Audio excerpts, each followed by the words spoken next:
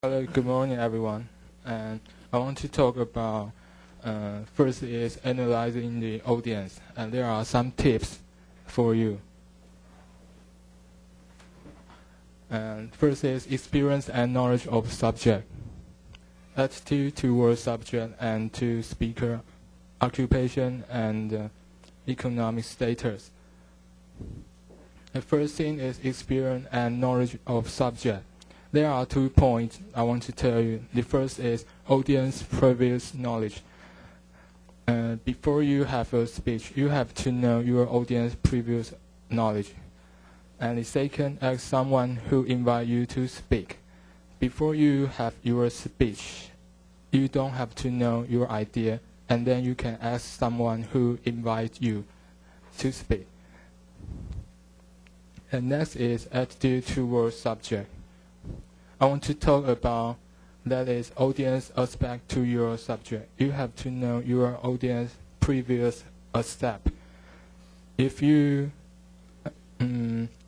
want to have a speech on different place like college or government or companies, you can just have a previous investigation, and you can ask your audience do some investigation to if they agree your topic or not. If they agree your topic, and you can use your topic as well. And you can get positive and successful speech. If they disagree your topic, and then I think you have to change another topic.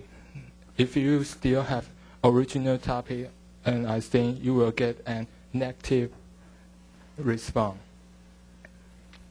And this one, attitude toward speaker.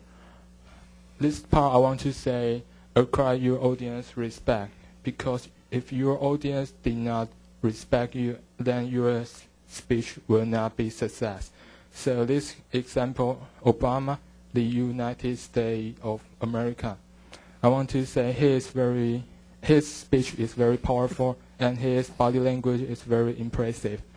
So I think he's a good example for us that we can learn a lot from him. And this one, occupation.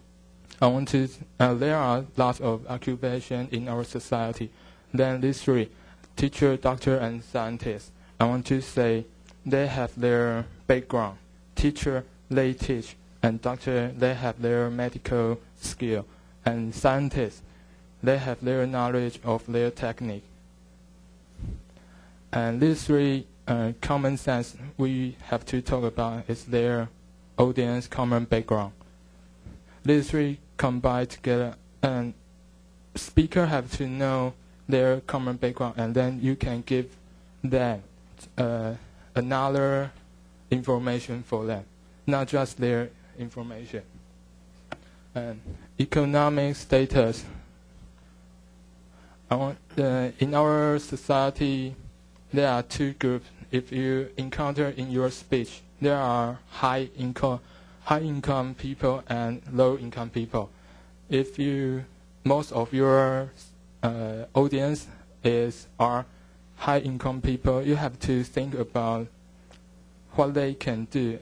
High income people, they have money, so you can talk about how to buy car, house, or build a building. And low income people, in your speech, most of them, they think they want to find a loophole, and they don't have to pay another extra taxes.